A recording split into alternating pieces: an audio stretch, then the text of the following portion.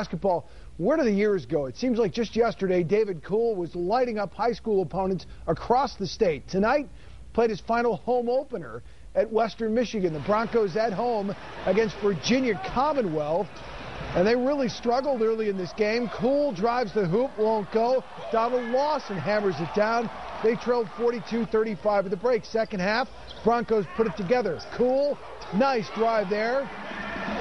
Off glass and in, and then on the defensive end, David pulls down the rebound, goes end to end. He finished with 17. Broncos slowly inching their way back into the game. They wind up winning this one going away. Martell McLemore on the run. He finished with 22. Western Michigan wins it 83-67.